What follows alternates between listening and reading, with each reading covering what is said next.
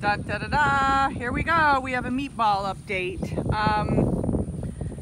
Gosh, these dogs are just really kind of fascinating to look at. They look genetically wrong.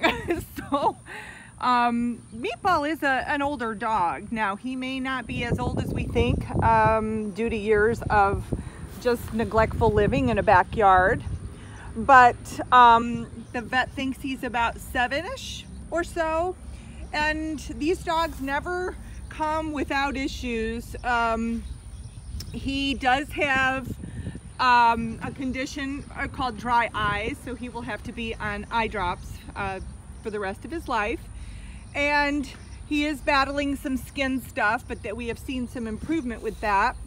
And he does have some ear stuff going on, so he's got some ear packing in. But Dr. Amy Jo did have to remove his toe.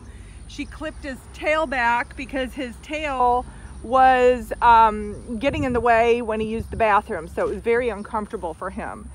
But personality wise, let me tell you what you're getting into with this guy. He just wants to lay around. He's about as lazy as they come, doesn't like to get up and move much. Probably, my guess is because it's uncomfortable because of the way they're built. Look. But he is so sweet. He gets along with everybody and really just kind of wants to hang around, right, Meatball? Look at that face. You a good boy? And we have noticed a couple of, things that might be a little bit, strange. Like when I had him at the rescue, one time he just kind of stood in the corner and barked at nothing.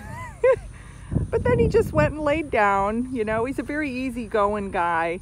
So if you adopt Meatball, just know that he is older and he comes with some years of neglect behind him, and more than likely will have some future problems with health. We've gotten the basic ones under control though. Look at that. Trust me, when I turn off this camera, I'm gonna smooch him.